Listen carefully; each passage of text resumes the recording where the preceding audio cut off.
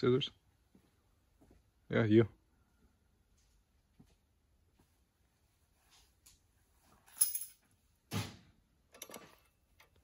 Half-inch. Take off your black clip.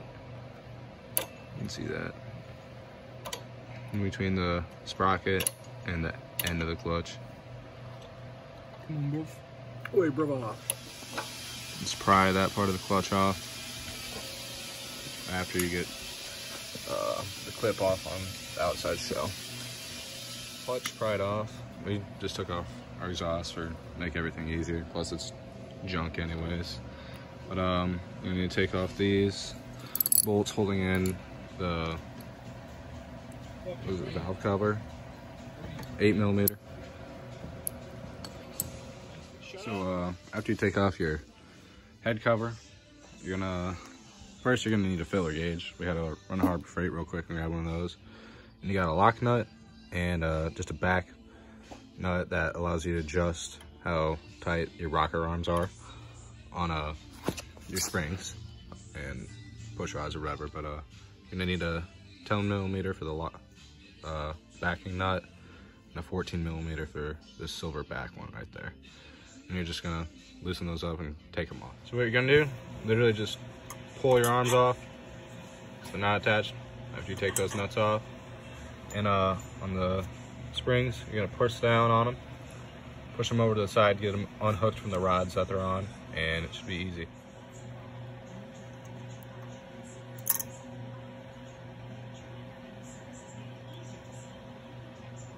Don't forget to get your lash caps off. But there you go. Push it down. After you take your caps off, move it to the side, and it's off. Use a magnet. New springs next to the old ones.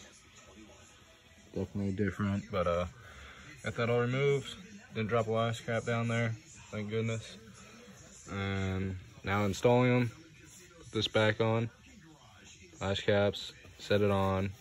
You get your rockers back on. Make sure this one's on the bottom. You can clearly tell that it's different, the shading, or yeah, the reflection of the light. This is the bottom, top, and then you put the bolt on, and then we'll get to putting the feeler gauge in.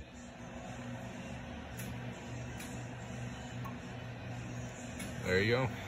You might need to take off your exhaust and hold the valves so they don't push through, but set it on, spring on, cap on, and lash caps, line it up. Slide your rockers back on.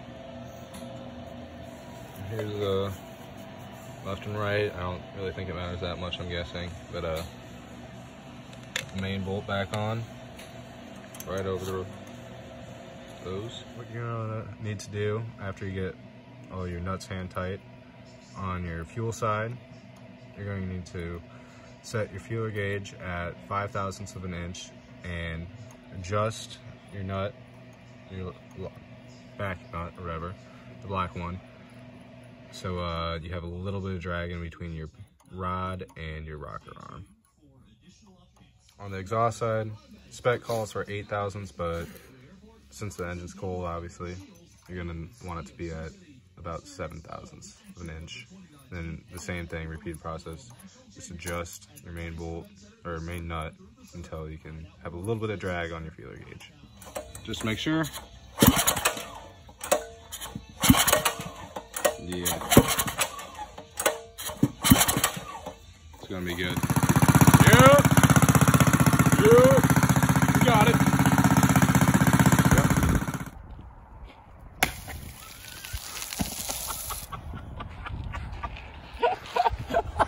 Damn. Yeah.